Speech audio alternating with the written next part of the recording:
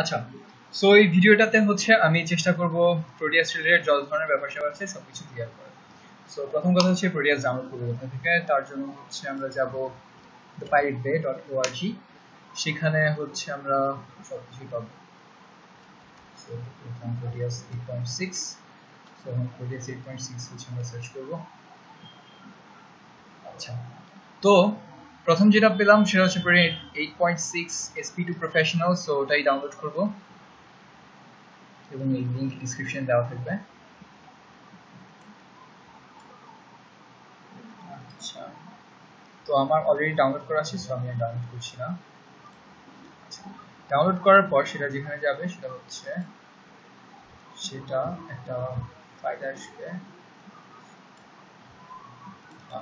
এইটা আসবে। সো এখানে আমরা ইনস্টল করার ফাইলটা এবং একটা ক্র্যাক ফোল্ডার থাকবে, বাট আনফরচুনেটলি এই ক্র্যাক ফোল্ডারটা অ্যাক্সেস করা যাবে না, ইউজ করা যাবে না, কারণ হচ্ছে এখানে যে দুইটা ফাইল আছে এই দুইটা ফাইলের একটাও ওপেন করা যায় না নর্মালি কম্পিউটারের মেইন। সো এই দুইটা ফাইলকে ইউজ করার জন্য আরেকটা ফাইল লাগে, যে ফাইলটা এখানে দেওয়া নেই, সেটা হচ্ছে লিংকের ডেসক্রিপশনে দিয়ে দেওয়া হবে। আচ্ছা, ভিডিও ডেসক্রিপশনে দিয়ে দেওয়া হবে। সো এই হচ্ছে আমাদের সেই ফলোটা, যেটা হচ্ছে আমি ভিডিওর সাথে দিয়ে দেবো। বিফোর ইনস্টলিং প্রোটিয়াস, এই ফলোটাতে গেলাম ইনস্টল করার আগে। So before installing Proteus use license.exe to install the .lxk। Okay fine. So আমরা হচ্ছে লাইসেন্স ফলোটা ল্যাঙ্গুয়েজ এই ফাইলটাতে লিখবো। ওকে, এখানে অনেকগুলো লাইসেন্স ফাইল আছে। সো এই কিগুলো হচ্ছে আমাদের ইনস্টল করার নেই, এই কারণে ইনস্টল কিজের জায়গাটা ব্ল্যাঙ্ক। সো আমি যেটা করবো সেটা হচ্ছে প্রথমটা সিলেক্ট করবো এবং ইনস্টল দেবো। সব কিছু সিলেক্টেড, সব এখানে কপি হয়ে চলে আসবে। আচ্ছা, সব এখন আমাদের কপি করা শেষ। এখন হচ্ছে আমরা এখান থেকে বের হব এবং ইনস্টল করা শুরু করবো। এবার হচ্ছে আমরা আবার যেখান থেকে ডাউনলোড করেছিলাম ফাইলটা ওইখানে যাবো, ইনস্টল করবো। ইনস্টলেশনে তেমন কোনো ঝামেলা নেই, জাস্ট লাস্টে আরেকটা ক্র্যাক দিতে হবে। আচ্ছা, সো যেখানে ইনস্টল করবো সেটা সিলেক্ট করলাম, সেটা হচ্ছে নেক্সট নেক্সট। আচ্ছা, এখন ইনস্টল হবে, ইনস্টল হতে একটু টাইম নেবে, ওয়েট করি। আচ্ছা, আমাদের ইনস্টল করা শেষ। এখন হচ্ছে আমরা যেটা করব, আফটার ইনস্টলিং প্রোটিয়াস ওই ফোল্ডারটা ঢুকবো। আচ্ছা, তো এই ফোল্ডারটাতে ঢুকলাম, বলা হয়েছে যে bin এই ফোল্ডারটাকে হচ্ছে এই ফাইলটাকে হচ্ছে কপি করতে এই লোকেশনে c program file /electronics proteus 8 professional। ওকে, সো লাইন থেকে bin কে কপি করব। আচ্ছা,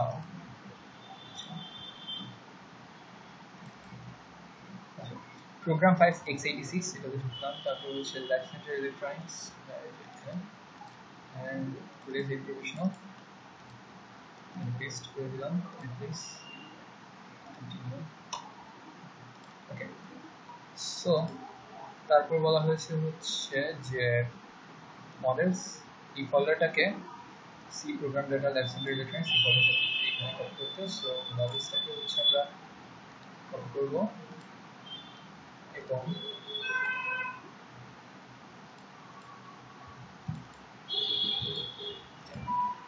সি ড্রাইভে programme data lab centre electronics Proteus 8 professional এখানে পেস্ট প্লেস। ফাইন। এখন যে ব্যাপারটা আসছে সেটা হচ্ছে যে অনেকের ল্যাপটপে প্রোগ্রাম ডেটা, তারপরে এমএসও ক্যাচ, তারপর এই ফলোয়ারগুলো হচ্ছে শো করবে না, কারণ হচ্ছে এগুলো হিডেন থাকে। সো আমি যেটা করবো, ভিউ থেকে হচ্ছে সেটাকে আনহাইড করে নেব, যে এখান থেকে শো হিডেন ফাইলস এটা সিলেক্ট করলে হচ্ছে আমাদের ফাইলগুলো দেখা যাবে। তো যাদের দেখা যাচ্ছে না তাদের সলভ করবে। তো তাহলে আমাদের অ্যাকচুয়ালি সব কিছু করা শেষ, আমাদের এখন প্রোটিয়াস ইনস্টল। এখন আমি জাস্ট করবো কি, প্রোটিয়াসকে রান করবো এবং প্রোটিয়াস দিয়ে সার্কিট ডিজাইন করবো। তো আচ্ছা, সো আমরা যেটা যাবো সেটা হচ্ছে নিউ প্রজেক্ট। আচ্ছা, এখানে কোথায় হচ্ছে সেভ করব প্রজেক্টটা সেটা দেখাচ্ছে। আচ্ছা, আমরা নাম দিলাম হচ্ছে 555। আচ্ছা, এখানে আগে থেকে নাম আছে, আমি রিপ্লেস করে দিলাম। Create schematic from selected template.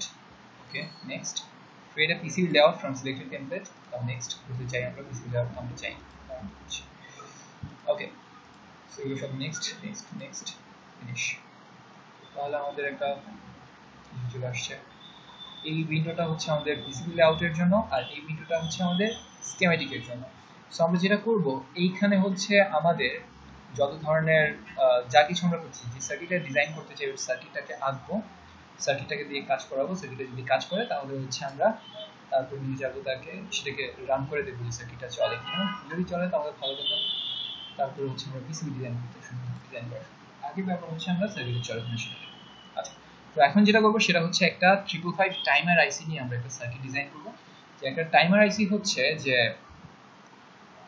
আমরা যে কম্পিউটার বিভিন্ন ধরনের কম্পিউটেশনের সময় ক্লক পালস জেনারেট করার দরকার হয় সেটা আমরা সবাই জানি আইসি ডিজাইন করেছিলাম সো ক্লক পালস জেনারেট করার জন্য যে আইসিটা ইউজ করা হয় সেটা হচ্ছে 555 টাইমার আইসি মানে কমন একটা আইসি টাইমার আইসি সো এখন আমরা হচ্ছে সেই আইসিটা ইউজ করবো এবং ওই আইসিটাকে স্টেবল মোডে ইউজ করবো স্টেবল মোড কি জিনিস সেটা হচ্ছে আমরা ওই 555 এর ডেটা শিট ডাউনলোড করলে হচ্ছে জানতে পারবো 555 কে বিভিন্ন মোডে রাখা যায় স্টেবল মোড বাইস্টেবল মোড নন স্টেবল মোড বিভিন্ন মোডে সো স্টেবল মোড হচ্ছে সে কনস্ট্যান্টলি একটা নির্দিষ্ট টাইম ডিউরেশন পর হচ্ছে একটা করে ক্লক পালস দিতে থাকবে বাইস্টেবল আর নন স্টেবল মোড হচ্ছে আমরা একটা বাটন প্রেস করলেই সে হচ্ছে শুধু ক্লক পালস দিবে এরকম সো আমরা হচ্ছে এখন স্টেবল মোডে এই সার্কিটটাকে ডিজাইন টাইমার আইসি সার্কিটটা ডিজাইন করার চেষ্টা করব আচ্ছা সো প্রথমে আমরা যেটা করবো সেটা হচ্ছে পার্টস সিলেক্ট করা যে আমাদের কি কি পার্টস দরকার হচ্ছে সো তার জন্য এখানে পি লেখা আছে পিতে ক্লিক করব তাহলে আমাদের পার্টস লিস্ট আসবে এখান থেকে আমরা যা করব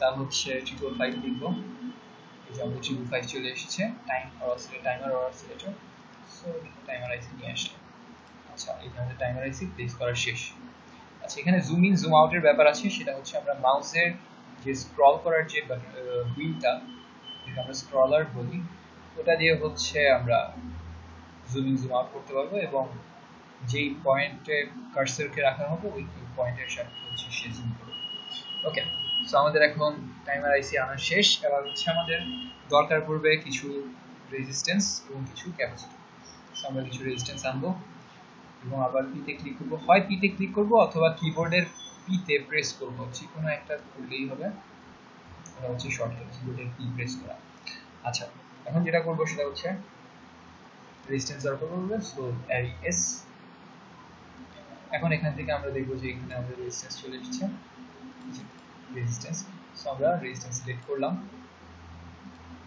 তাহলে আমাদের রেজিস্ট্যান্স নিলাম এখানে ওয়াই রেজিস্ট্যান্স নিলাম এখানে সো রেজিস্ট্যান্সকে এখন এই যে কম্পোনেন্টগুলো এগুলোকে রোটেট করার দরকার পড়তে পারে অনেক সময় সো রোটেট কিভাবে করব সেটা হচ্ছে আমরা দুইটা প্রসেসে করতে পারি এক হচ্ছে কম্পোনেন্টটাকে প্লেস করলাম তারপর হচ্ছে এটাকে যে রোটেট ক্লকওয়াইজ এভাবে দিতে পারি অথবা আমাদের কিবোর্ডের যে প্লাস বাটন আছে অর্থাৎ নাম্বার প্যাডের পাশে যে প্লাস থাকে সেটাতে প্রেস করলেও হচ্ছে সেটা রোটেট হতে থাকবে আচ্ছা সো এখন হচ্ছে আমাদের রোটেট করা শেষ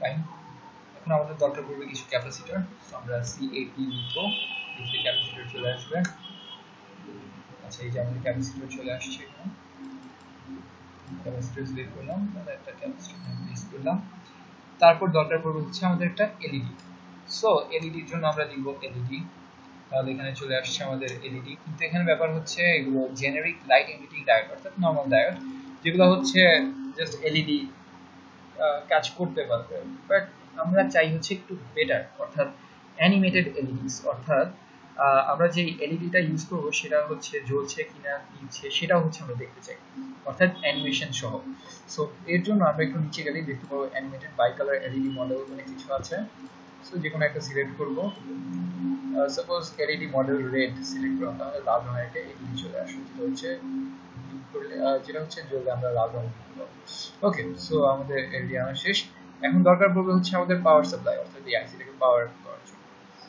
সো পাওয়ার আপ করার জন্য আমরা যাব হচ্ছে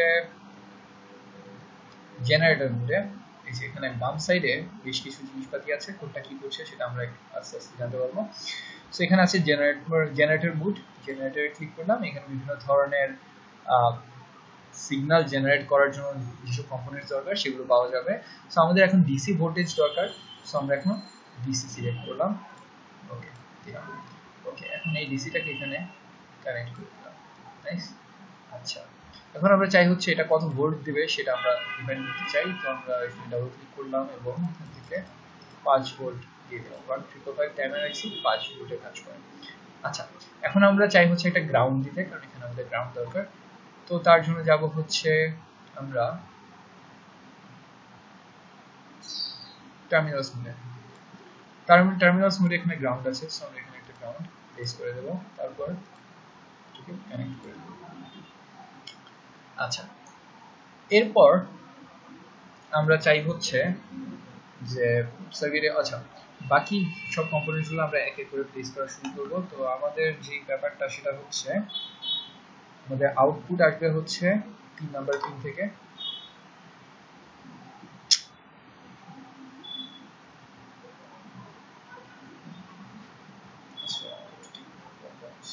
আচ্ছা, তো আমাদের আউটপুট আসবে হচ্ছে 3 নাম্বার পিন থেকে। তাহলে এই হচ্ছে আমাদের 3 নাম্বার পিন। এটার সাথে একটা ডায়োড কানেক্ট করলাম এবং আমাদের একটা গ্রাউন্ড প্লেস করে দেবো এখানে। রেজিস্ট্যান্স এটা আসবে হচ্ছে 7 নম্বর পিনের সাথে কানেক্ট হবে এবং এর অপর সাইড আমাদের ভিসিসির সাথে কানেক্ট হবে।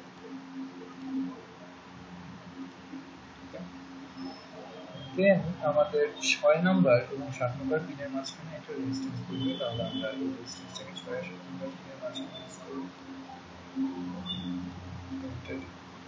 এরপর 6 নম্বর পিনটাকে আমরা শর্ট করব। আবার ক্যাপাসিটর ক্যাপাসিটর এই সাইড আবার আরেকটা গ্রাউন্ডের সাথে কানেক্ট হবে।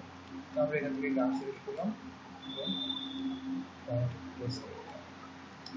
ওকে, সো এখন আমাদের আপাতত সার্কিট রেডি। এখন ব্যাপার হচ্ছে এই যে কানেকশনগুলো দিলাম এগুলো কিভাবে দিলাম বা কি বুঝে দিলাম, এগুলো সব ডিটেইলস পাওয়া যাবে হচ্ছে 555 টাইমার আইসির ডেটা শিটে, কিভাবে 555 টাইমার আইসিকে স্টেবল মোডে দিতে হয়। সো সেটার জন্য এখন আমরা যদি লিখতে চাই কোনো ধরনের গ্রাফিক্যাল দেখাবার্তা তাহলে এখানে লিখতে পারি।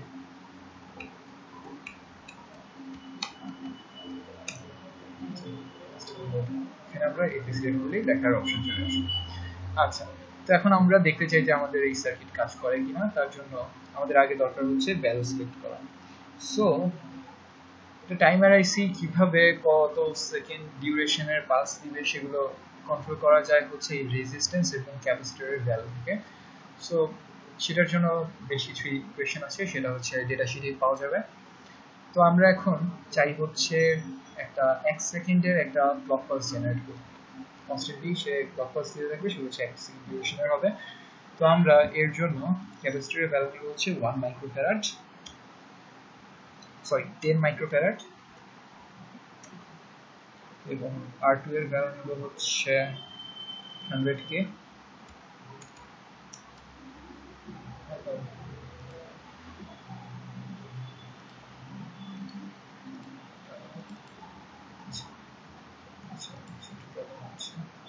রেজিস্ট্যান্স আচ্ছা আমাদের এইটা হচ্ছে এখানে সিলেক্ট হয়ে আছে। আচ্ছা, R2 তে ক্লিক করলাম, তাহলে হচ্ছে আমরা এটাকে 100k দিলাম, 100k, এবং এখানেও 10 মাইক্রোফ্যারাড অ্যাকচুয়ালি ফুলের প্রেসটা জাস্ট লেখা উঠে গেছে, ভ্যালু চেঞ্জ হয়নি। সো আমরা এখানে 1 ন্যানোফ্যারাড যেটা লেখা, এখানে ডাবল ক্লিক করলেই হচ্ছে আমরা ভ্যালু চেঞ্জ করতে পারবো 1 মাইক্রোফ্যারাড। তারপর আছে হচ্ছে এখানে হবে হচ্ছে 1k, তাহলে আমাদের সার্কিট ডিজাইন করা শেষ এবং আমরা দেখতে পাবো যে 1 সেকেন্ড পর পর সেটা ক্লক পালস জেনারেট হচ্ছে। এবং আমরা সিমুলেশন স্টার্ট করার জন্য এখানে প্লে বাটন আছে নিচে, ক্লিক করব। আচ্ছা, কিছু একটা ভুল করেছি আই গেস। আচ্ছা, এটা 1 মাইক্রোফ্যারাড না, এটা 10 মাইক্রোফ্যারাড হবে, কারণ খুব দ্রুত এটা পালস দিচ্ছে। আমরা হচ্ছে এটাকে একটু বাড়াই দিচ্ছি 10 মাইক্রোফ্যারাড। আচ্ছা, এখন এটা আস্তে আস্তে 1 সেকেন্ড পর পর দিবে, এই যে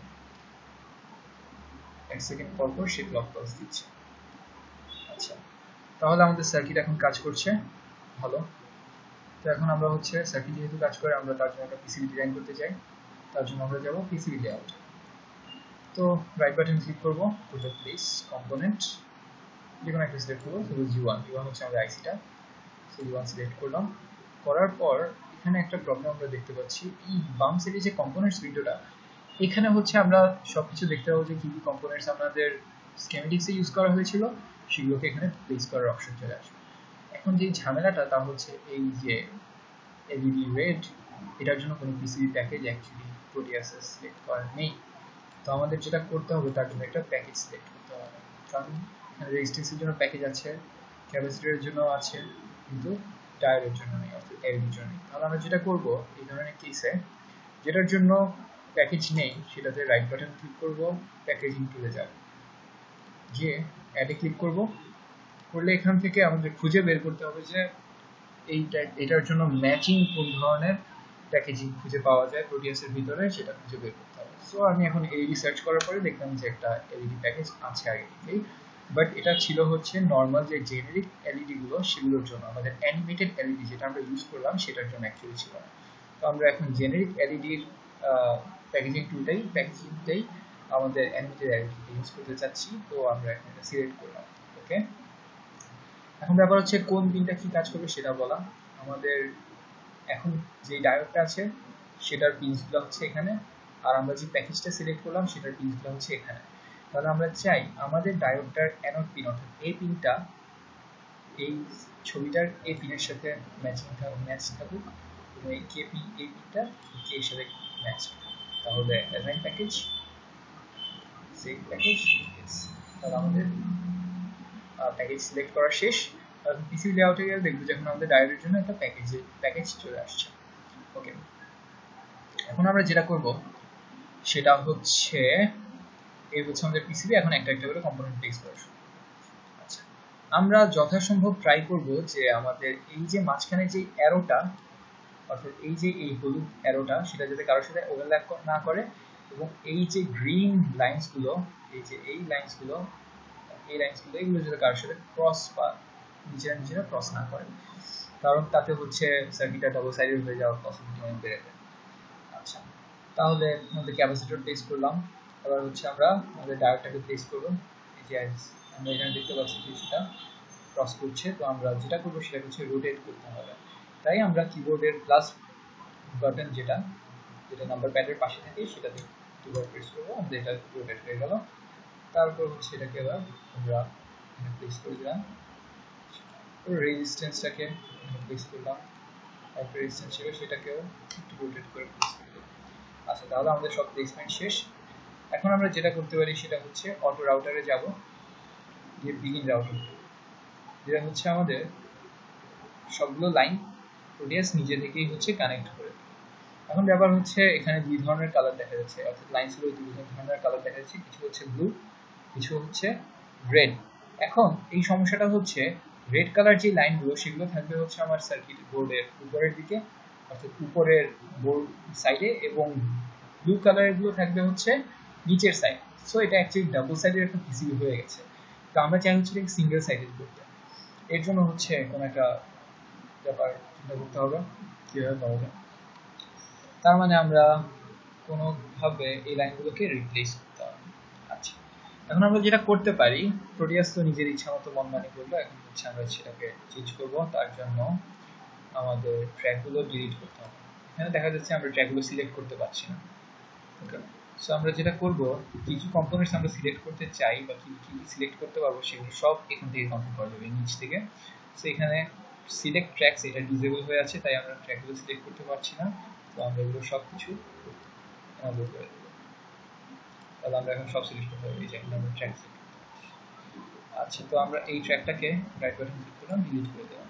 এখন এ আর 3 এই দুটো হচ্ছে ডিসকানেক্টেড হয়ে আছে, তো আমাদের কানেক্ট করতে হবে। তার জন্য আমাদের টার্মিনাল মোডে যেতে হবে, সরি ট্র্যাক মোডে যেতে হবে। ট্র্যাক মোডে গেলে আমরা হচ্ছে বিভিন্ন সাইজের ট্র্যাক সিলেক্ট করতে পারবো, অর্থাৎ এই যে ওয়্যারসগুলো এগুলোকে ট্র্যাক বলে। সো এই ট্র্যাকগুলো আমরা সিলেক্ট করতে পারবো। সো এগুলো বিভিন্ন উইডথের ট্র্যাক আছে এখানে। স্ট্যান্ডার্ড হচ্ছে T30, এর চেয়ে চিকন হচ্ছে T25, T20 গুলো আছে, এর চেয়ে মোটা আছে আরও বড় বড় আছে। আমরা T30 সিলেক্ট করলাম। সো T30 এবং T30 হচ্ছে আমরা বটম কপার চাই, তাই আমরা এখান থেকে নিচ থেকে বটম কপার সিলেক্ট করে দিলাম, বটম কপার হচ্ছে নীল রঙটা।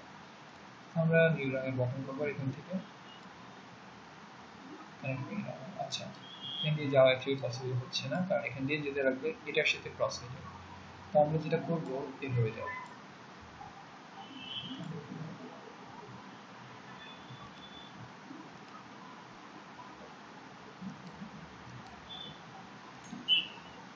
আচ্ছা, একটু ভুল হয়ে গেল।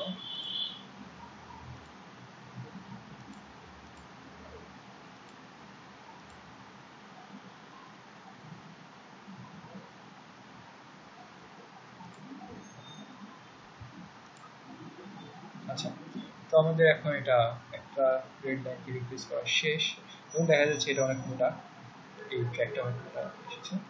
আমরা এখন আবার এটাকে রিপ্লেস করে দেবো, এবং এখান থেকে আমরা একটু চিকন ট্র্যাক সিলেক্ট করলাম T20, এবং টপ কভারের বদলে বটম কভার সিলেক্ট করলাম। তাহলে এই কে এবং এই লাইন কানেক্ট করে দিলাম, আমাদের কানেকশন কমপ্লিট।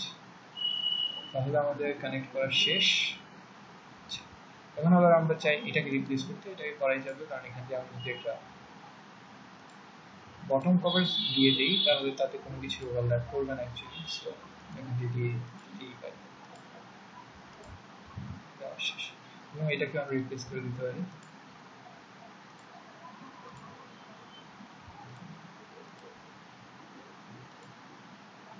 আচ্ছা, তাহলে আমাদের পুরো সার্কিটটা এখন সিঙ্গেল সাইডেড হয়ে গেছে, এবং আমরা এখান থেকে এখন থ্রি ডাইমেনশনাল ভিউটা দেখেছি, অর্থাৎ সার্কিটটা বানানোর পর কেমন দেখাবে সেটা দেখেছি।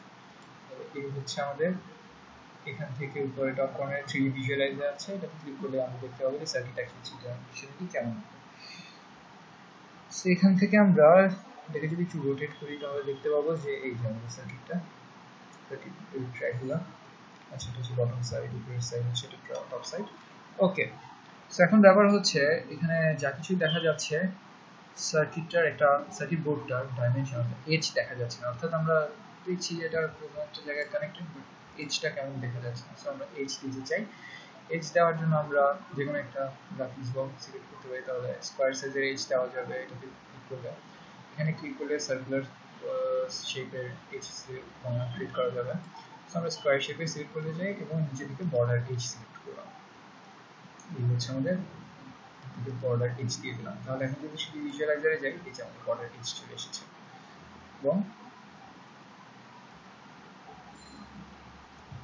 এই যে নিচের সাইডটা হচ্ছে আমাদের ট্র্যাক সাইড, এখানে হচ্ছে আমাদের সবকিছু দেওয়া, সব ধরনের লাইনসগুলো থাকবে।